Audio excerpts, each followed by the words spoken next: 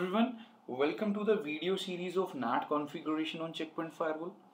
In last three videos we have seen some examples of source NAT, destination NAT, and we also saw how we can do a source NAT and destination NAT in a single flow. Let's see what is there in task 7 and 8.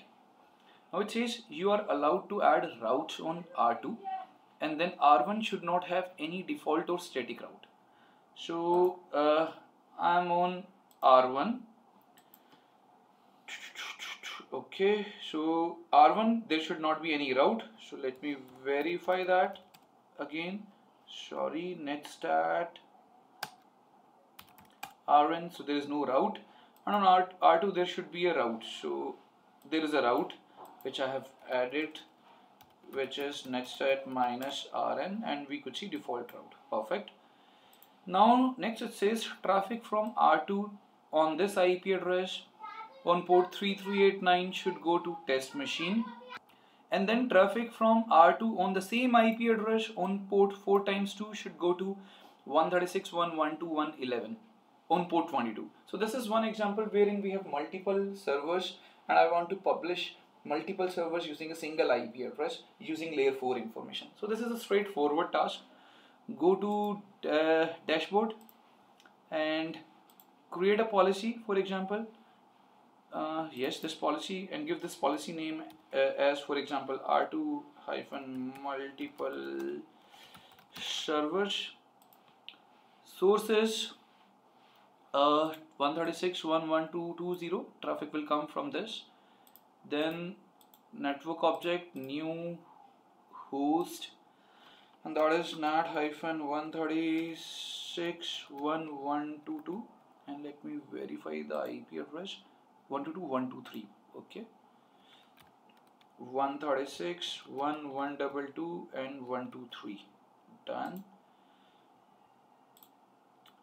On which service traffic will come in? So once there will be two traffic, one is on 3389 and second is on 4 times 2.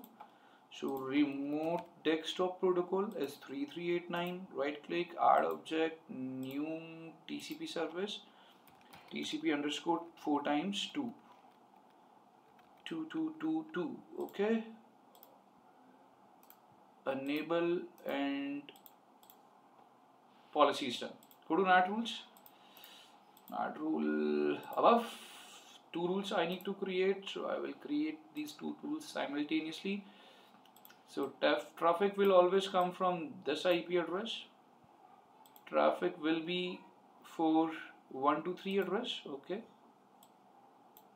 Here the layer 4 information is remote desktop protocol.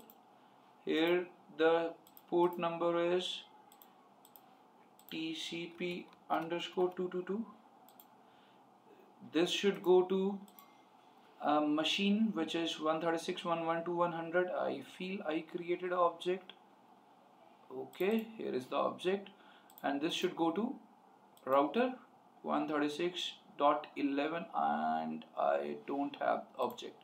So go to node again, host R1 hyphen 136.1.121.11 136.1.121.11. okay. So we have both the rules set up. Here we need to translate the destination port as well to SSH, port number 22. Add proxy app for this IP address 136.1.122.123.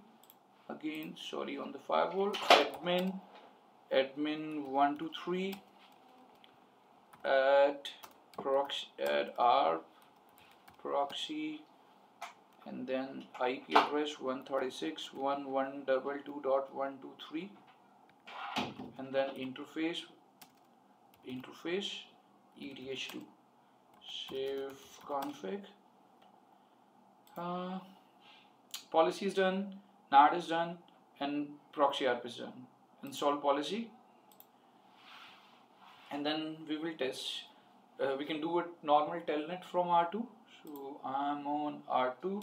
So first test we will do is telnet 136.1.122.123 on port 3389, and we can verify that in logs because we will not be able to launch RDP connection from R2.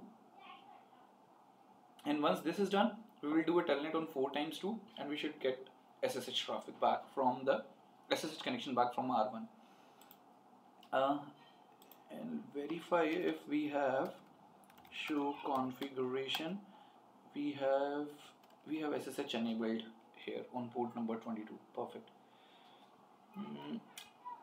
Policy almost done. Test number 1 3389, and we will not be able to see the results because we cannot launch here RDP connection. Sorry, go back to logs, and then we should see here traffic is getting netted. Remote desktop, here is the log entry. Open this. So 136.1.1.22.12, 136.1.1.22.123, destination port is 3389, and I could see destination NAT is happening with the test machine, which is 136.1.1.2.100. So that is what we wanted. And now close this. So it did work. For example, I could see some response back. Now 1, 2, 2, so 4 times 2, and we should see some traffic. So it is getting added with R1 and SSH is the port number. Let me do another test. Let's see if we can do. There is no SSH command, else we could have tried SSH here. Okay, so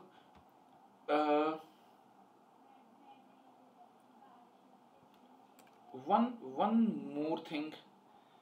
So I'm personally feeling it is not working because log says it is okay. So one more change is required here. So this test is not right. Why this test is not right? If you see, you are allowed to add route on R1, but R1 should not have any default or static route. So R1 doesn't know how to send response traffic back to the firewall. So we need to make a change here. And that change is, in both the rules, we will do a source NAT as well, so that R1 will always respond back in connected network. So 11, let me see if we have object for 136.1.1.2.1.102. We do not have, so create a one. So fw-136.1.1.2.1.102. So that's the right change now, because there is no route on R1, so R1 will not be able to send traffic back to the firewall. So this NAT will force router to send the traffic on 136.1.1.21.102. Okay, and okay. Now install policy, and we will run the same test again.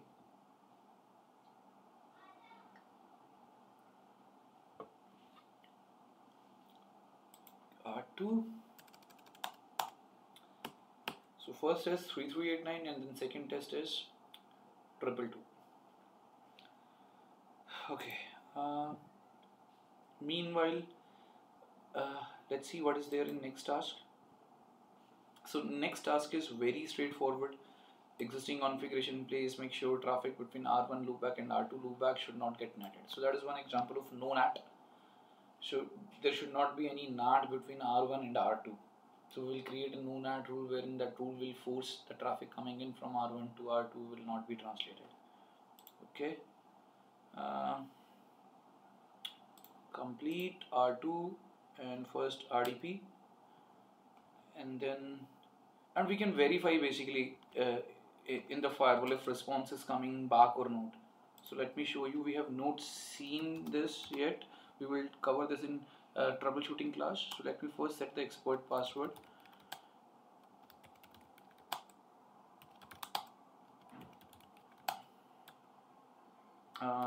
Fconfig traffic I want to see on Ethernet 1. So TCP dump -I Ethernet 1. What that syntax is, we will see in detail when we will do troubleshooting. And then I want to capture the traffic on port 3389. Do a telnet again, and if you see, I can see traffics 136.1.1.2.12 to 136.112 100, and then if you see response is coming back, which is, and this is the SYN flag, and then response is coming back 136.1122 1232 136.1122 12212. This is the R2 IP address, so that's okay. I can see responses coming back on the firewall on that interface. And now we wanted to test 222, and now earlier we were not able to see that banner, SSH banner, because there was no response traffic because of source NAT.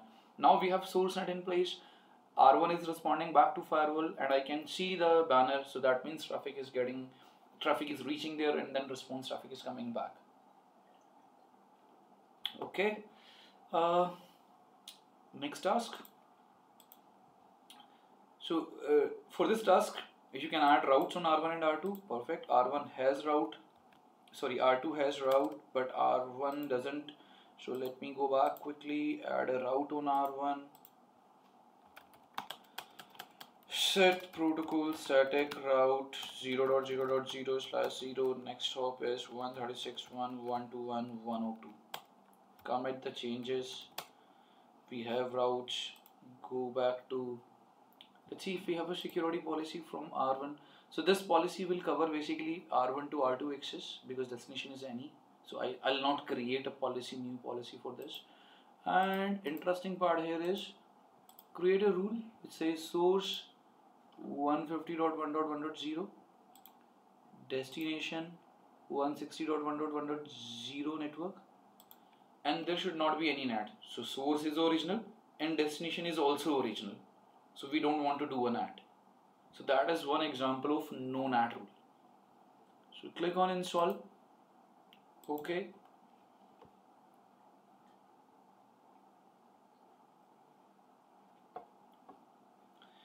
And now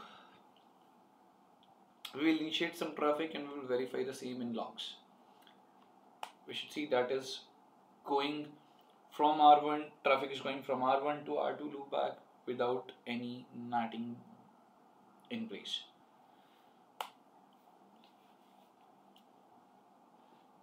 Okay, R1 ping 160.1.1.1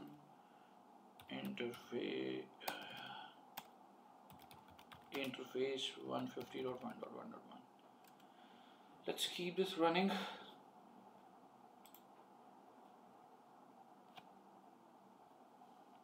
Okay,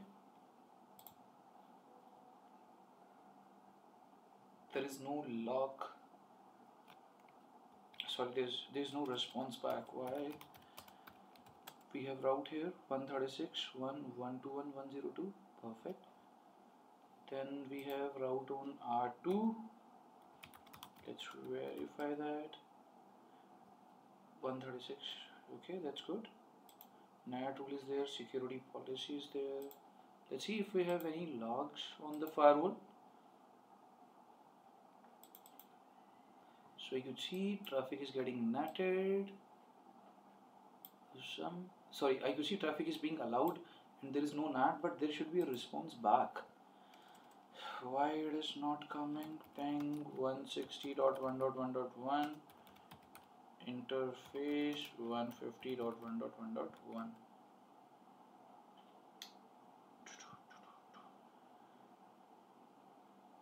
One 160.1.1.1. Ping 160. So if I'm trying to do a ping from firewall, I can do that.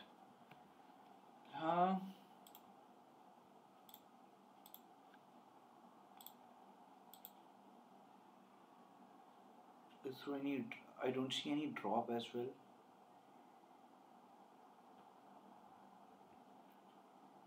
Uh, 150.1.1.1, 160.1.1, and then traffic is being allowed and there is no NAT. Okay. R2. Okay. So why this is not working? Let me tell you.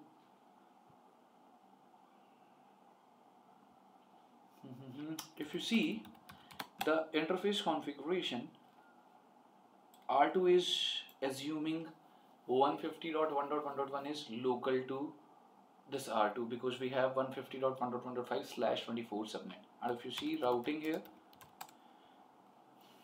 this is connected, so response is not going back to the firewall. So let me delete this loopback now. Delete interface loopback 0, loopback address 150. Commit this and we should see now response back. Okay, so ICMP is running. If you verify, in fact we have verified already. Let me stop this, start again. Logs, and this time there is no NAT. Okay, so that's all for this video. I'll try to create more tasks and will upload videos for the same in some time. Thank you very much for watching this video series. Thank you.